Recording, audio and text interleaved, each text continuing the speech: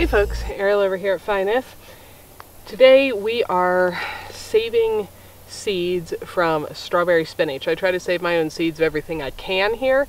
I'm not able to do it of quite everything because some things simply don't have time to mature before we get winter again.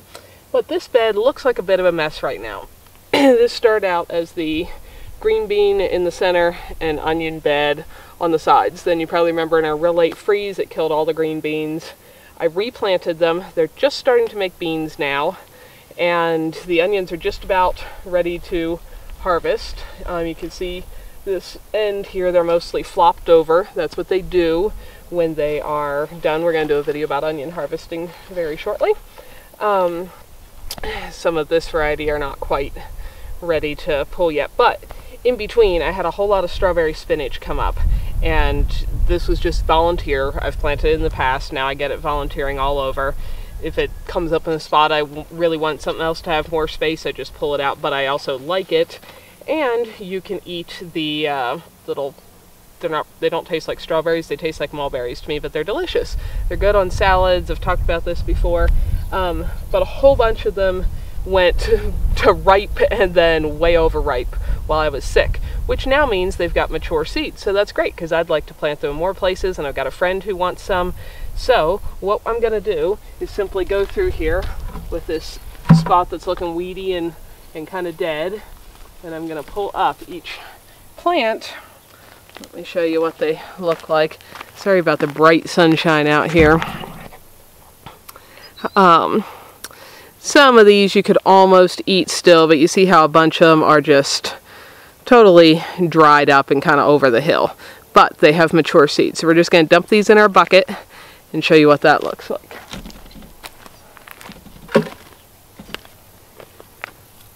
And I could just leave them here, but I'm just gently pulling them out from around the onions. Got a ton of these. This is one of the beds where I didn't mind them growing as many as they wanted because it just helps shade the onions a little bit. And earlier when the green beans were all dead, it made it look like there was something growing in here. Okay, I'm going to put a lot more in this bucket, but if I just put them in here and start to bang the stalks on the side like that, that doesn't look a whole lot different. But let me see if I can show you. I'm going to end up seeding them all over my pathway. It's hard for me to see out here in the sun. You see all the black in the bottom of the bucket? A little bit of that is soil that is knocked off. The vast majority of that is seeds that have fallen out. Now I don't have to knock them all out right now. I'm actually just going to let them sit in the bucket for a couple days, just out in the sunshine where air can move around and they can dry out. And then I'll shake them again really good, and I'll end up putting the stalks in the compost to make more soil for the future, and then I'll have a bucket of dry seeds. So that is how simple it is to harvest these strawberry spinach plants. And if you're not familiar with this and you want to get some of your own seeds, I think I got mine originally from Baker Creek, rareseeds.com, but it's been years now since I've bought any seeds because they are so easy for me to save seeds from, and they are delicious. You can eat the leaves as a spinach leaf when they're younger. They'd be getting bitter now. I often don't because we have so many other greens growing, and I'm happy to let them grow to making us their little fruits instead. But you can certainly eat them as a leafy green, but the part I think is fun is their fruits. Anyway, hopefully that inspires you to maybe try growing them at some point. And they're just really beautiful until they get to the stage of dying back here like this. I think they make just a really pretty landscape plant as well. I had scattered seeds last year into this bed, and as you can see here, one that was on the shady side, its stalk on the left there is just about ready to pick, and the one toward the right there, several of those are still quite green, but that's what it looks like when it's younger. And that just came from seeds I threw into this bed last year.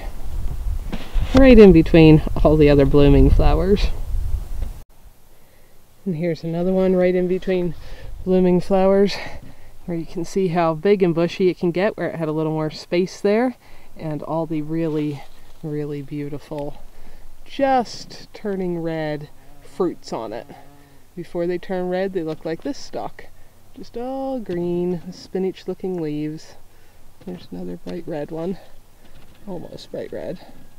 I'd like to seed some more across the whole property. So maybe give them a try. They're pretty fun. So it's been a couple days. Hi Riley, you want to hop up on the trailer too?